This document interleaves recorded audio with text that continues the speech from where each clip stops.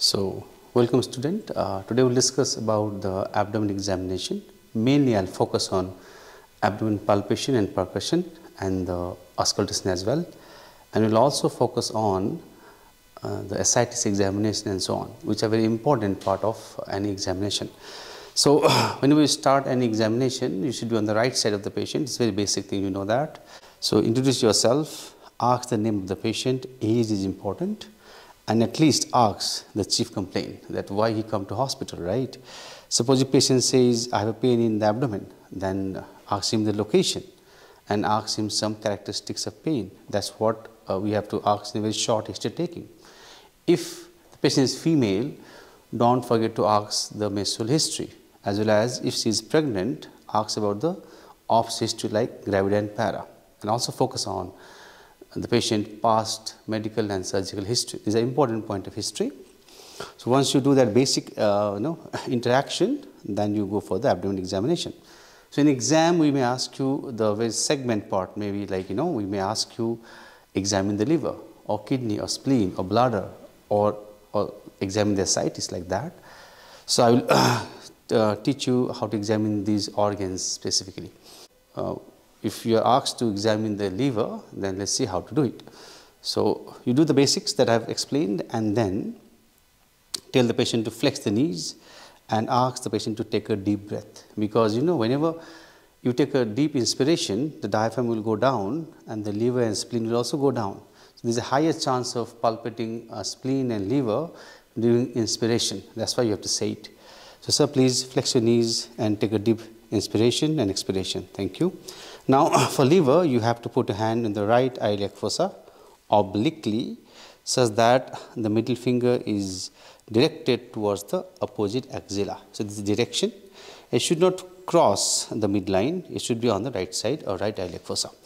So ask the patient to take a deep breath, and while doing a deep breath, during inspiration, your hand should go down and wait till inspiration.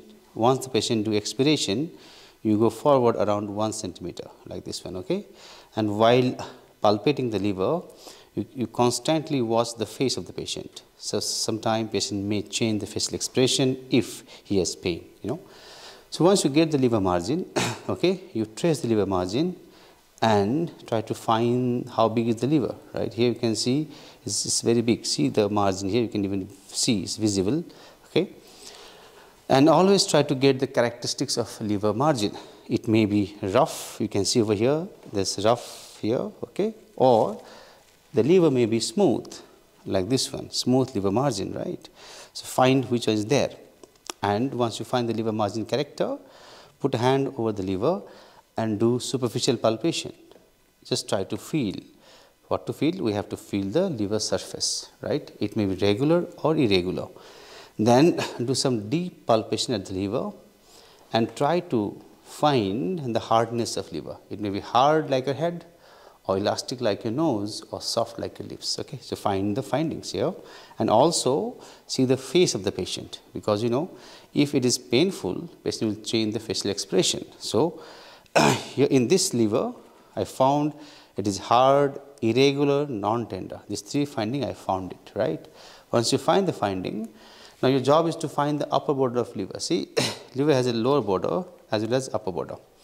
The upper border of liver is hidden behind the rib cage. So you can't palpate the upper border, rather you have to percuss the upper border. Then how to get it? So see here, the rule of percussion is put a hand flat and the middle finger should be at the intercostal space, other finger slightly elevated, and from the right side middle finger hit at the midpoint of the middle finger and just flex the wrist, See here.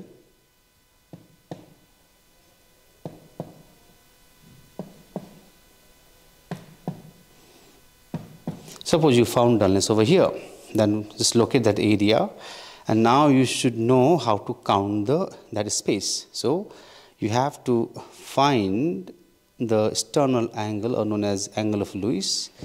So it is the angle between the manubrium sterni and the body of sternum.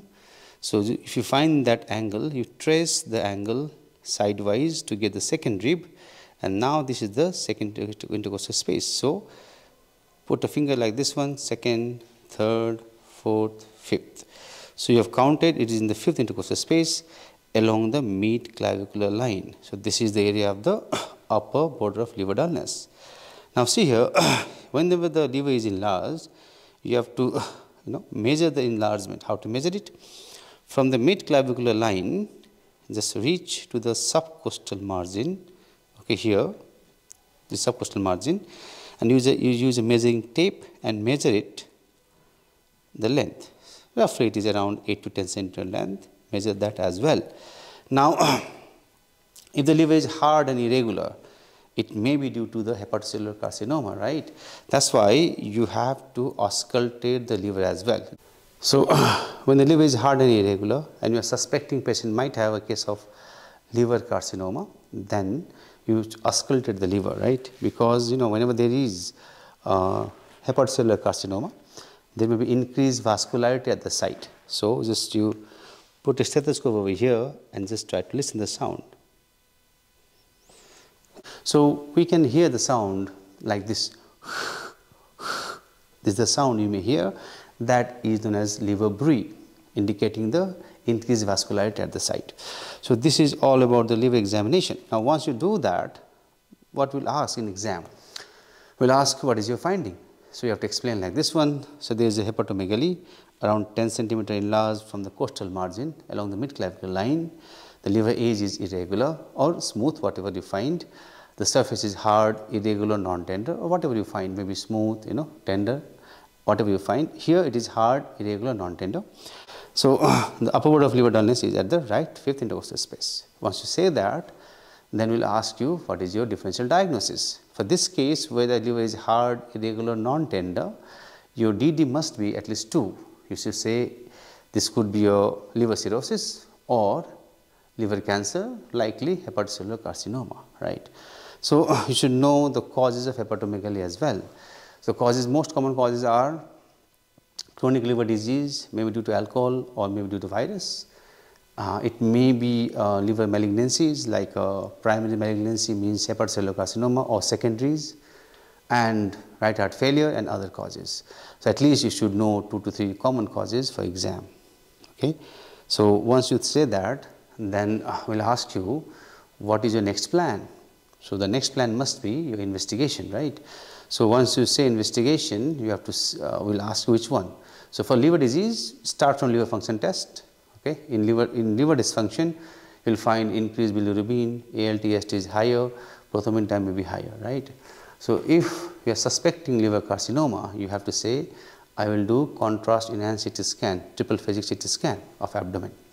So, the findings will be in non-contrast phase, it will be hypodense.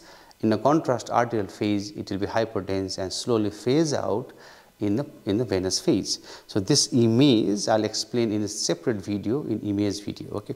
So, this much is essential for the examination of liver. Thank you.